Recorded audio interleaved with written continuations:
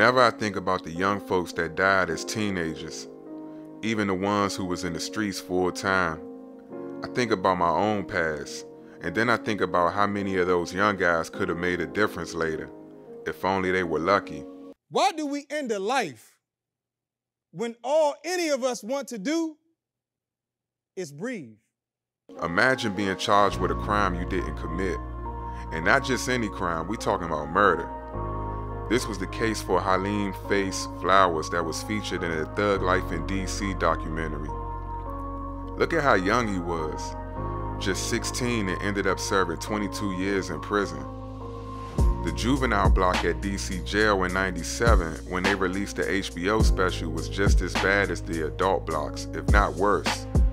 Andre, who went by Bruno from Southeast, was like the main focus and star of the project, charged with attempted murder for shooting the cop in the neck. One day on the South Side changed his life forever. It's kind of hard to believe in full uniform, in a marked police car, that someone would walk up behind a uniformed police officer and shoot him from behind. The bullet entered right rear side of my neck and exited right here, the front next to my throat. Like I said the first time, it felt like a sledgehammer, believe me. It felt like being hit by a sledgehammer. Slammed to the ground, both knees, hands and knees, got up, stumbled out, fell once again. I guess the way I survived is thinking of my children, thinking I didn't want to die on Martin Luther King Avenue.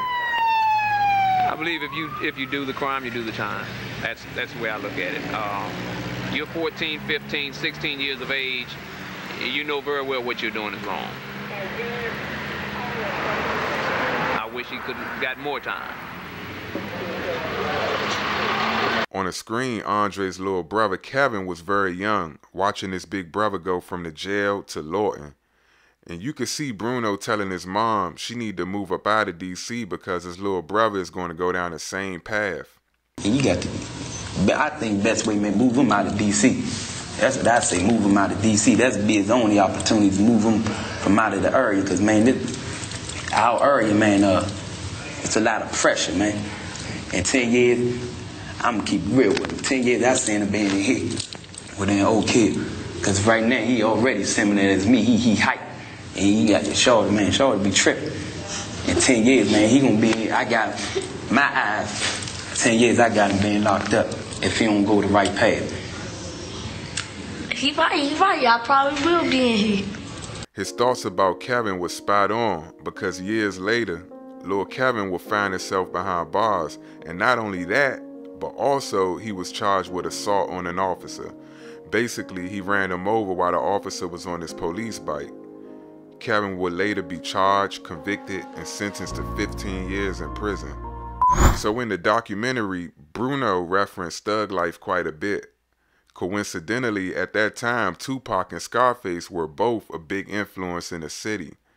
Even when the guys are freestyling, they use lines like, "Do your like Jesse James," which Scarface has a song where he says the same thing. 97 and the cops wanna know my name. Just because I'm black, they say that I'm insane. Tried to do my like Jesse James. To me, this was the beginning of some very dark times in the city, because we are the crack babies, born in the 80s.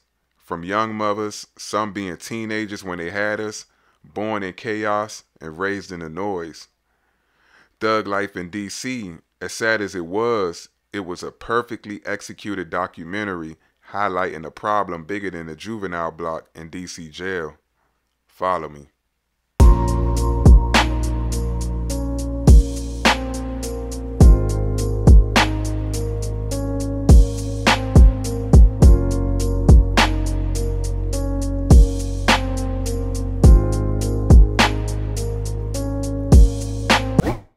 Another day on the South Side. These teens toting big guns out here, killing without sympathy for the opposition. The blocks they come from and the built-up frustration is all they know. There's a darkness hovering over certain parts of the South Side. The living proof is in the youngest that it conquered. You can see it in their eyes, man. His soul is missing. This young man named Michael Mason was charged at 16 years old with 4 murders, including a young lady named Bria Moon and 20-year-old Giselle Henderson. This the DC that the government ignored for a long time. The DC that politicians stayed clear of. Yeah, the South Side. Southeast to be exact. And as the makeover take place all around, man, we will never forget what happened. Never forget Arthur Capers happened. The Valley, and a list of others that produced the YGs of the South Side, the young gangsters.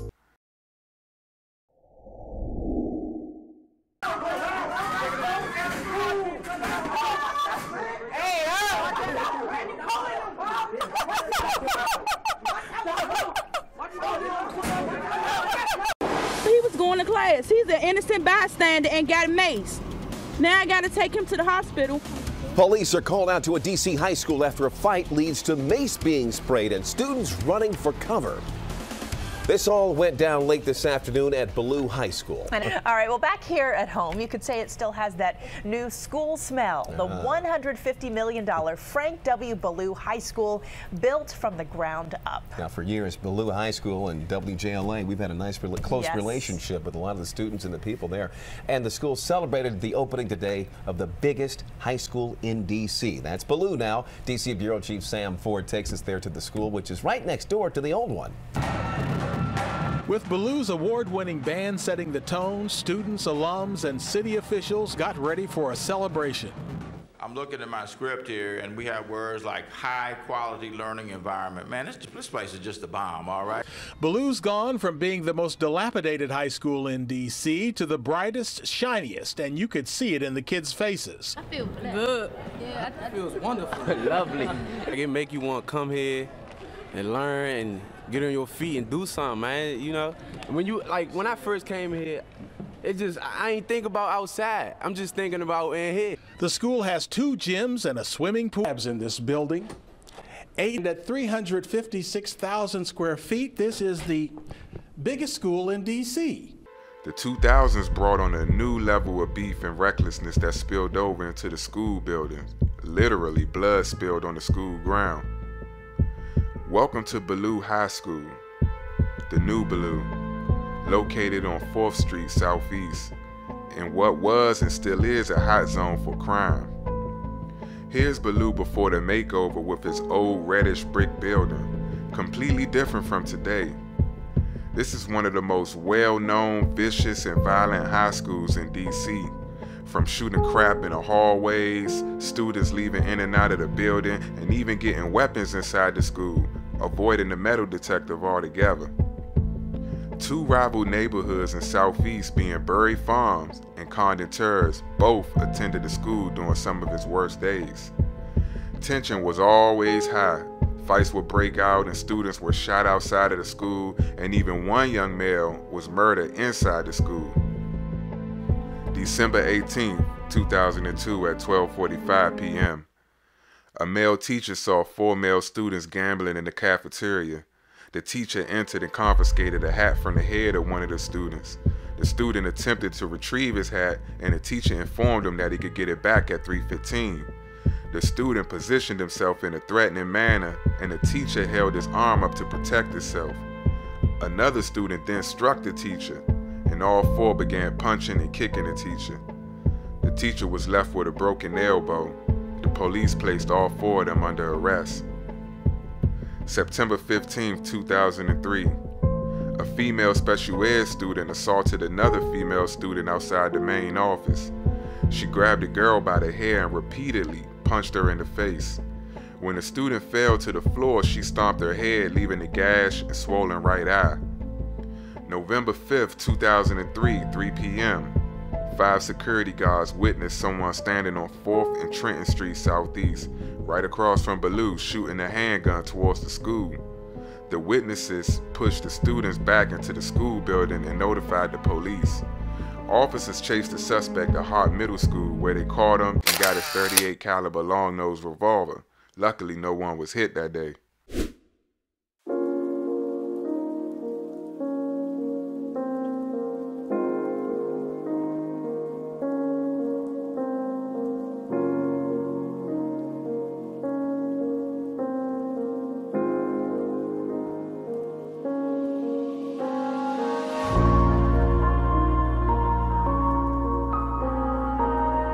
February 2nd, 2004, a brawl broke out at Ballou that started with two guys nicknamed J-Rock and TJ and ended with the Bury Farms neighborhood and Conner Terrace at the center of the fight. J-Rock, the star football player and senior who was down with the Conner Terrace neighborhood, was shot and killed by TJ from Bury Farms. It is believed that TJ entered the school with a firearm through the side door that had been left slightly open. Because of a 2-hour delay due to icy conditions, the hallways were crowded with students not yet in class.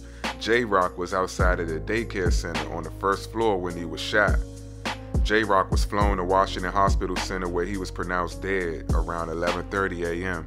TJ ran home immediately after the shooting and would later turn himself in the next day. It was the first fatal shooting inside a DC public school since 1996 when a student was shot in a stairwell at Winston Education Center in Southeast. That same darkness that hover over certain youngers on the south side also seemed to hover over Ballou and the area that surrounded. Some people think they need to close the doors for good.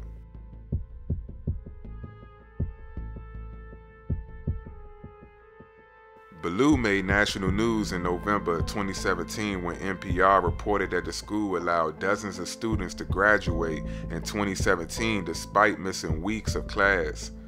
The investigation found that half of the school's graduates missed more than 3 months of school.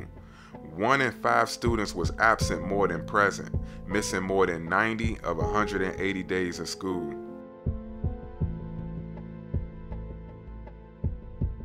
A story you'll see only on WUSA 9 tonight. The family of that teenager who died 19 days after being attacked at Ballou High School. Well, the family's now speaking out. They say Jovan Patterson Smith was bullied and beaten inside of a classroom earlier this month. He spent weeks in and out of the hospital, suffered brain damage, and later died. Police are calling this case a death investigation for now. Jovan's family told our Michael Quander they're calling it murder. I was devastated to see him like that. It was hard for Letitia Page to hold it together as she relived those painful memories. She says her cousin, Jovan Patterson Smith, was attacked inside of Ballou High School 3 weeks ago. Kick him all in his head, tase him. She says the 17-year-old who lived with special needs was bullied for years. The behavior plastered on his Instagram, people calling him nerd, idiot, and other expletives. His parents made complaints to the school. But this time, Page says the bullying went too far. According to this police report, Jovan was jumped because he didn't let other students use his cell phone. Family members said they took the teen to the hospital the next day when he started coughing and spitting up blood. Jovan started having seizures and was admitted to the hospital at least 3 times in the last 3 weeks. My mother called me and told me they said Jovan not gonna make it. Page says Jovan's brain swelled. He was declared brain dead, and he later died on Monday. These kids took his life.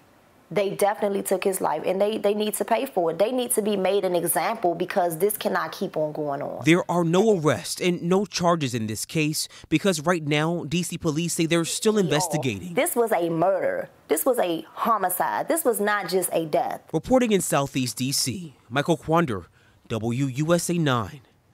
Police are waiting on autopsy results to figure out exactly how he died. Right now, January 18th, 2018. 17-year-old Jovan Patterson Smith, a special needs student at Ballou, was jumped by some kids in the classroom after refusing to let them use his cell phone. The report said he was beat up pretty bad, kicked all in the head and more. He was taken to the hospital, released, and then admitted again after having seizures. He would be declared brain dead and died on a Monday evening, just 19 days after the attack at Ballou. The family said that Jovan had dealt with bullying from other students in the past. He ran track, he was set to graduate that year, and police at the time said they were waiting on an autopsy and that they wouldn't rule it as a homicide at the time. I haven't seen an update on that case, so if anyone heard of or know of the situations, please share it in the comment section. Many students haven't been so lucky over the years, like Jalen Willard, just 15 years old, who had only been at Ballou for 1 week Back in 2018, he literally transferred to Ballou just 1 week before he was murdered. Jim Sean, homicides across the district remain high. They are still up from this same time last year, and they're especially high east of the river in Ward 7 and Wards 8. Now, just this month alone, there has been a spate in homicides, including homicides for those under the age of 18 years old, including for this young boy, 15-year-old Jalen Wheeler. He was a high school student, a football player at Ballou High School. He was shot dead last week as he walked home from school. And tonight, the community gathered in Congress Heights, just feet from where he was killed. They walked 1.5 miles, demanding the violence stop. And for the first time tonight, we heard from Jalen's mother, who says in the past year, she's lost 5 close family members to gun violence, including her son and Jalen's father. I don't believe nothing y'all beefing over is worth y'all lives. That's right. On both ends. On both ends. To the ones who pull the trigger, it's not worth your life. That's right. And it's not worth the life that you taking. Because now you're going to have to face the consequences of whatever happened to you once you take a life. And then your parents got to pick up the pieces. And then your parents got to pick up the pieces and bury their children. And we lost a great asset to our community. That's right. Jalen was an awesome person. Yes. I seen Jalen on the steps of my porch every day last week before he got killed. Monday, Tuesday, and y'all know what happened on Wednesday. No child should go to school and worry about if they're going to come home. No mother should have to worry about if their child is going to come home safely.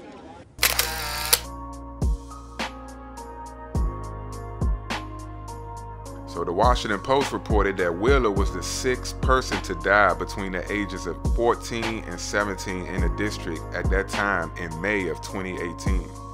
One of the more recent sad cases in June of this year, 2022, 16-year-old Tanaya Jones, a Ballou High School student, was murdered right on 3rd Street Southeast by a 17-year-old boy from Oxon Hill, Maryland. That case still open, but rest in peace to her and every student that lost their life inside or near Ballou. Unimaginable grief for a D.C. mother mourning the loss of her 16-year-old daughter, Tanaya Jones, a sophomore at Ballou High School in Southeast. Tanaya's mom says her daughter had big dreams of being a pediatrician. She was an awesome person, so smart, considerate. That was my person, and they took her away from me. She says her daughter was shot and killed last night. According to D.C. police, the shooting took place in the Washington Highlands neighborhood around 6 o'clock. None of them would get a chance to grow and mature into responsible adults. Their lives were cut short. They weren't so lucky. And obviously, I'm not blaming the school Ballou for all of those situations. I understand the area is a hot zone for violent crimes. However, Ballou has seen some really dark times without question. I know the kids basically adapt and overcome and keep it pushing. Some of them just trying to make the best out of their situation. That's the motto for life, period, to keep on pushing, making it to see another day on the south side. Sometimes it's a beautiful day, sometimes it's great energy, like graduation day or even prom, as the fellas and girls prep their outfits, families chipping in so they could pull up clean limo style. Looking forward to their dates, showing up and showing out, feeling like $1 million bucks, or 2 lifelong friends sharing the moment, taking it all in. Thankful to be alive, thankful to see another day on the south side. From when I first saw your face, I knew you were the one for me. And when I'm around you, girl, it makes me feel like I'm in another place.